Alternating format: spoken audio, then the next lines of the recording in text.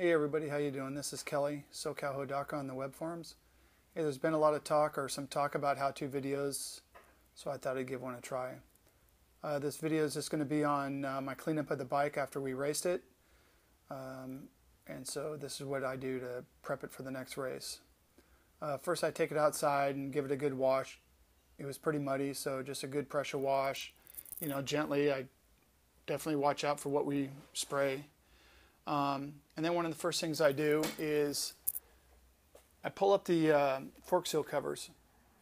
I make sure that this area right here is all dry and clean of debris, and then I wipe down the fork tubes, make sure there's no water deposits left on, and then I leave the covers up to let that really air out.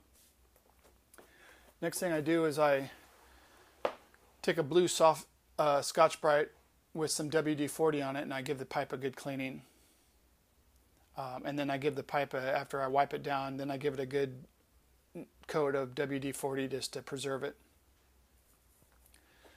Make sure all this area of the carburetor is clean, no junk. And one thing that I like to do too is sometimes these vent tubes get plugged up with dirt. Make sure they are cleaned.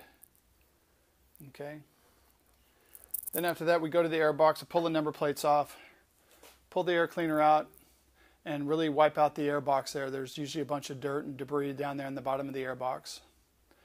Then we come over to the other side of the bike and like to pull a chain off and clean the chain off the bike. It gives a good opportunity to check the wear of the chain and then also check the wear of the sprocket. Make sure teeth are all good and get all that gunk and stuff that's all around the teeth cleaned out real well. Then as we come up here on the bike, I pull the shift cover off. There's usually a bunch of dirt or mud caked up in this area right here, so clean all that out.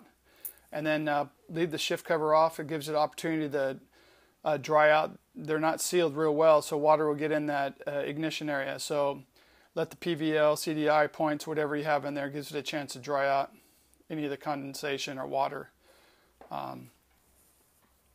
So then over here, here's the chain. I cleaned the chain with some solvent really well, and then we'll put it back on, give it a good lube. The shift cover inspect. Make sure there's no dirt, mud, and all that caked up around there, and then we'll give that a good cleaning and then some grease in there. I like to go over the bike. I like to use the Pro Prep from Socalhodaka.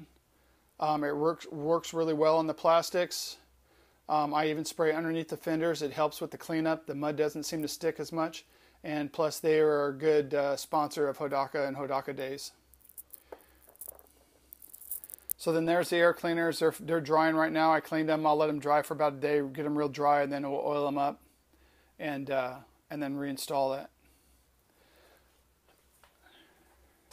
And then that's about it. After we get it all back together, then we'll do an oil change on it, and we'll be ready to roll for the next race.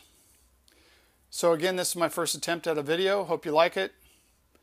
Let me know what you think, and we'll go on maybe do another one. All right, thanks for watching.